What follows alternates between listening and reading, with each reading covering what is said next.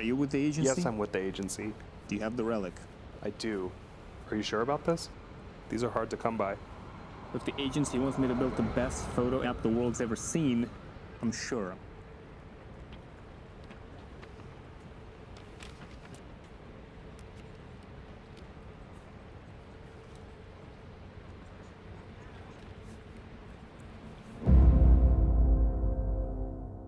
Hello, Consistent Upload Man is back in town. A series that I'm hoping to do every 2 or 3 weeks or so. Yeah, let's not talk about that. Instead, let's talk about this app that I'm working on. In case you missed the last video, you should go check it out, it's really good. I'm working on a photo editing app. It's like Lightroom, but better in every possible way. In this video, I want to get more into the details of what it is, why I'm doing this, those kinds of things. But before we talk about that, we need to talk about Lightroom. Now, in case you were born yesterday, happy birthday. Lightroom is the post-processing software of choice for most photographers. And in addition to being the industry standard, it also... Here's a non-exhaustive list of issues that Lightroom users may be familiar with. Limited organization and sorting capabilities. It barely functions. Still doesn't have an edited checkbox. It's very slow. Import workflow from the 90s. Sync is a nightmare. Fixed filter order. UI that looks like a spaceship cockpit. Editing tools from the early 2000s. Subscription. Cataloging features that barely exist. Refusing to load if your collection is too big. Crashes if you scroll the gallery too much. Preset workflow is a war crime. Masking capabilities of Microsoft Paint. Adobe. The only thing updates do is add new bugs. Color spaces. Here, come here. Let me show you how to scare an Adobe engineer in 15 seconds. Oh my god, look at this. Look, you can brush individual filters. Look, you can just click on a little brush thing next to a filter and you can brush them in, like all of them. What incredible innovation. How come Apple has been able to figure this out 13 fucking years ago and Lightroom still gives you like 7 sliders when you use a mask? This is the kind of stuff that just drives me up a wall. The year is 2023, we deserve better software, which is exactly what I'm trying to do. So let's talk about what my app does and what it looks like. There are 3 main goals that I have for this. It has to be fast, it has to have modern editing features, and it has to have cataloging that rivals Aperture. I want to focus on that last one in this video, but here's a couple of nuggets from the first 2. Here's Lightroom versus my app, in the same state, the gallery view, with the same set of photos. And here's the respective memory footprints. Yes, Lightroom spends gigabytes of your RAM just to draw its own UI. It's terrible. I will tell you more as this goes on. Lightroom is bad. I know you like it.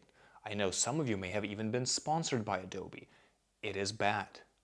Here's a quick look on the list of filters that I'm implementing. We'll talk about those in future videos.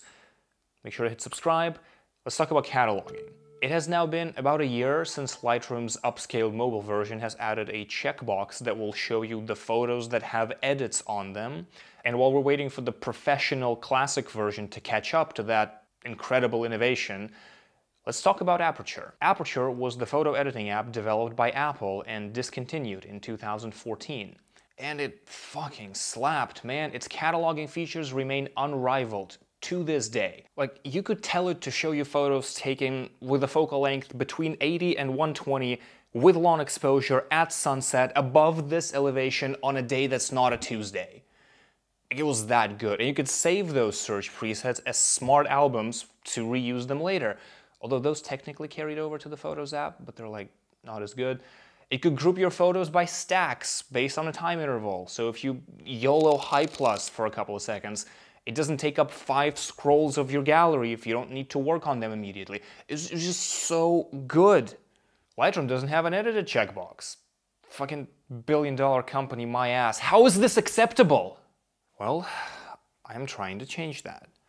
It's not easy, but I'm working on implementing Aperture's entire set of cataloging features and some stuff on top of that I personally find useful. I'm gonna start demoing some of this stuff in the upcoming videos, but in the meantime, if you're a photographer, I would love to know what features you would like to see in an editing app, specifically when it comes to cataloging, because this is a video about cataloging.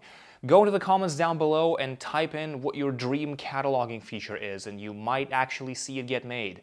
For example, a friend of mine suggested an option to filter by dominant color.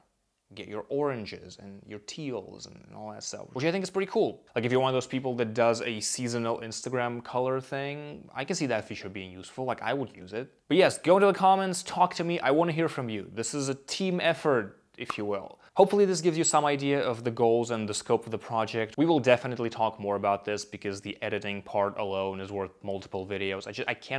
I cannot cram everything into one video, James. There's probably like 2 guys left watching at this point. Thank you, 2 guys, I really appreciate you. If you're interested in following the development of this project, again, I'm going to be talking to everyone in the comments, I'm going to be talking to everyone on Instagram. I want to hear from you. I want to hear from real photographers who actually use photography software. I'm interested in hearing from real people, unlike Adobe. We'll be talking about the performance, the editing, all of the good stuff in the upcoming videos, so make sure to hit subscribe before I take action.